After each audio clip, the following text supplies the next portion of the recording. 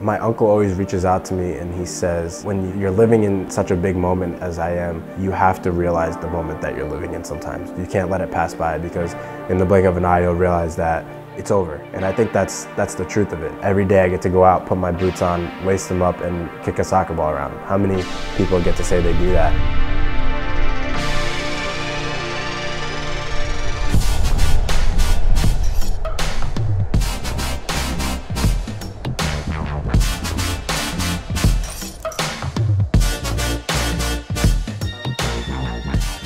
Ooh, cool. This is Tyler Adams. Wait, this is Tyler Adams in SOCCER.COM? No. I'm Tyler Adams, yeah, what? I'm Tyler Adams, and this is SOCCER.COM. My name is Tyler Adams, and I play midfield for RB Leipzig and the US men's national team.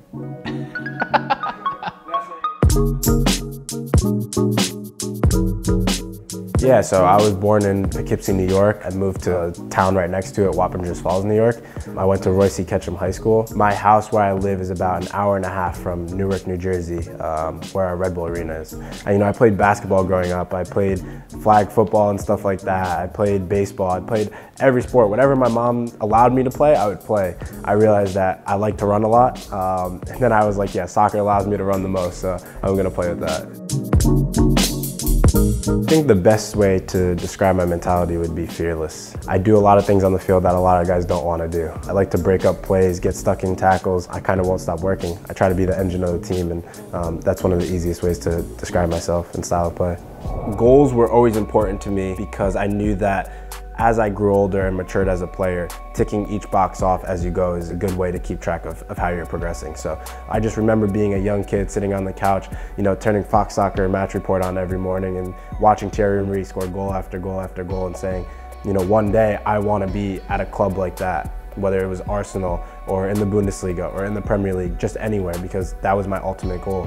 My brothers, my dad, they've all helped me a lot with reaching that goal because they played soccer. They knew the steps that it took to get to the highest level possible.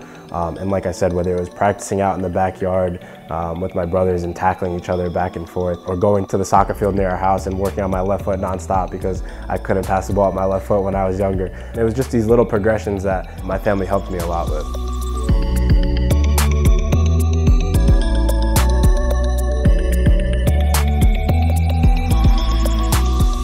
There were some big sacrifices that I made over my youth years. My parents specifically made the most, and they drove endless amounts of hours per week to New Jersey and back to New York. In the beginning, my mom would go to work from 8 to 4:30, get out of work, pick me up from the house, drive straight to Jersey, drive back home. And at that point, it was almost a 4-hour round trip, so 2 hours each way. And we would get in the house at 12 and she's waking up at 6 the next morning and doing it again. And when my stepdad, who I call my dad, came into my life with my brothers, it was an amazing moment in my life because not only did he make me happy, my mom happy, he helped take the load off of my mom and share the responsibility for what it was going to take to put me in the position I am in today.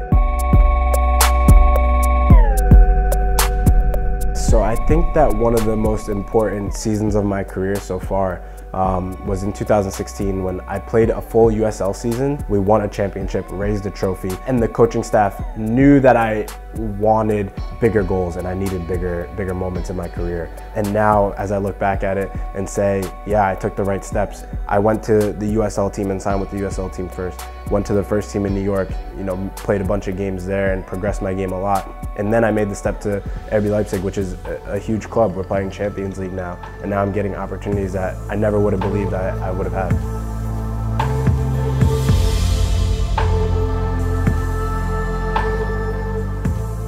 There's always something different about putting a US men's national team jersey on compared to your club jersey. And not that the level is different or anything like that. Just the value of being able to represent your country at the highest level is just the ultimate honor. I would say that the moment of scoring my first goal was a better moment as to making my first appearance and my first cap because of how it came on 9/11. I think that was probably the most memorable moment for me, when you can look back and say, out of all the things that the country has gone through on that day, to be able to represent your national team on that day, and then be able to beat your rival, it brings a lot of smiles to a lot of people's faces that usually are not smiling on that day.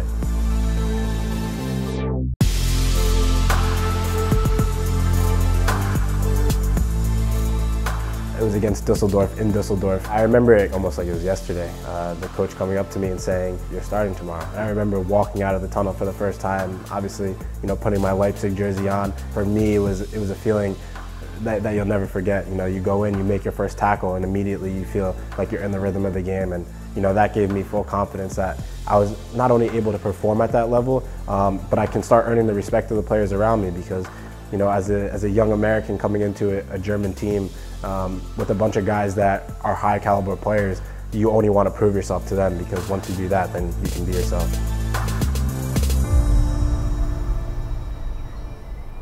Eventually, going nonstop for 4 years, you're going to get injured. Like, I remember April 29th against Hertha Berlin, I knew right away, I was like, this wasn't right. I've had injuries before that I knew was from overuse, from going nonstop, from putting endless amounts of miles on my legs. You get MRIs, nothing comes up, but why do I still have pain? It's definitely been the toughest part of my career for me. When you're the player that's staying inside while the rest of the team goes outside and trains, and you have to do rehab every single day with the same person. It's a feeling that you'll never forget. So I think that remembering that feeling and what it feels like to be that person ultimately gave me the hunger to get back out in the field and want to play and want to battle again and just be myself and play the game that I love. So much of the mental part of the game contributes to obviously getting over injuries and facing the bumps in the road. And this was a really important one for me because I feel like I've not only matured as a player, but also as a person, of understanding my body and being able to take the next step in my game.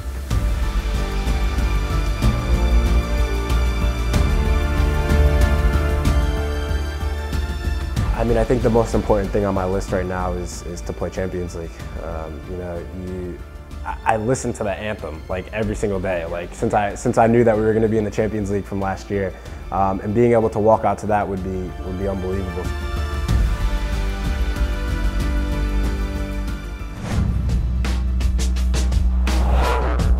My idea of greatness would be not caring what other people think about you, looking to improve every single day, having the mentality that being yourself is the most important thing, because at the end of the day, there's going to be a lot of people that criticize you, try to change you, but if you stay true to yourself, there's always light at the end of the tunnel. But also having the humble mentality that you're only as good as your last day is very, very important.